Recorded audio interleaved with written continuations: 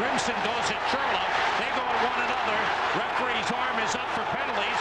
Churla throws a punch. Gloves drop. Uh-oh, this is dangerous for Shane Churla.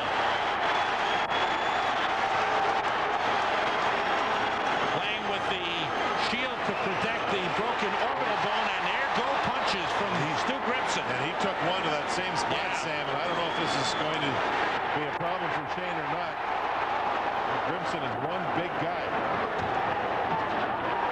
Yeah, that's what you need. You need your teammates to jump in a situation like that. No, I agree. We're going to get some game misconduct here. It shouldn't have started, but once it does, and your teammate's in there and he's got a problem, then you jump in and do what you can. Uh-oh. And Shane Churla is cut in a dangerous spot. Now Troutwig is right there. Left eyebrow got the shot. Al, what's the high? And they waited about 5 more seconds, and that's when Churla sort of, you know, it went too far. He couldn't stop himself. There was that moment of indecision where he was gonna, I think, not go because of better thinking, but then he just threw the gloves off, and he had that shrug of his shoulders as if to say, oh, I gotta go.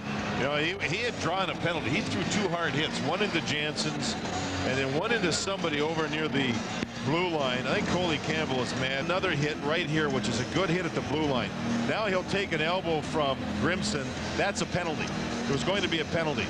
And then you can see them about to get together, and then finally Churla's, and it didn't look like Grimson wanted to go at first, and then Churla did, and then Grimson is bigger, got longer arms, and he is one tough individual, and he really caught Churla. He hasn't caught him yet, but he really catches him with a right punch, and the right punch went right there, right there, man, to the left eyebrow. I hope it was the left side of his face, and it had the fractured orbital bone near the inside of his left side of his nose, right where the nose and the eye kind of get together.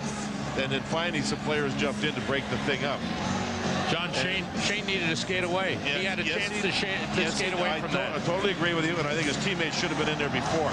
You can see. And on tape, said they had to rectify that situation. If we look back to that game, Stu Grimson wasn't influenced, and here's Shane Churla. You see he's wearing a shield. He was aggressive. Goes after Featherstone there. Grimson comes in to help out. Now watch what Stu Grimson does here. He backs away. He backs away, saying he knew the situation, but Churla went at him. So Stu said, well, enough of that.